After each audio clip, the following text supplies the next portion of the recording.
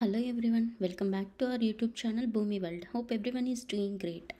If you haven't watched my previous videos, please go and check it out now. So in this video, I'm going to discuss about how to install or how to set up CloudAtom. So this is our Boomi platform. To install or to set up any atoms and environments, we need to go to the Atom management page. So I'm going to the Atom management page. And here if you see, I have already created production environment and then test environment. For test environment, I have attached one test atom cloud. So I have received so many DMs regarding how to install or how to set up CloudAtom.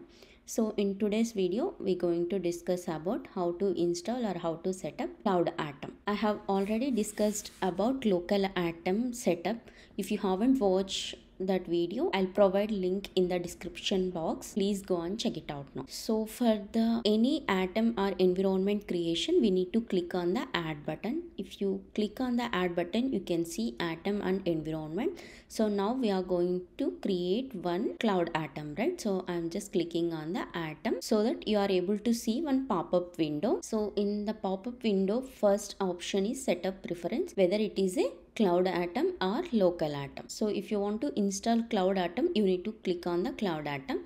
Otherwise, if you want to install local atom, you need to click on the local atom.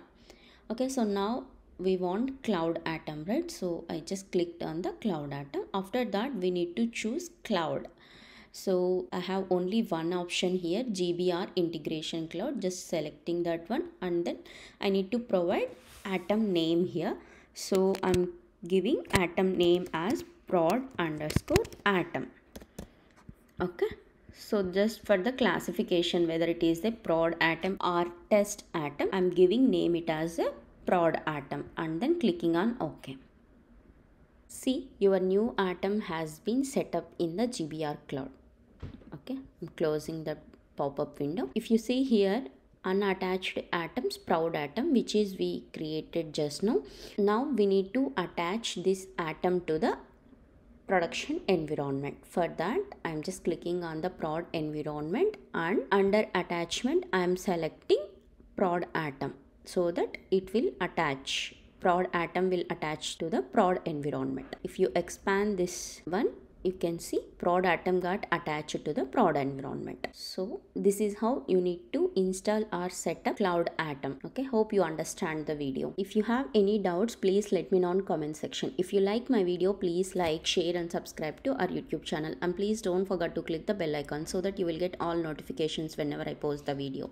Thank you all. See you in my next video. Until then, bye bye.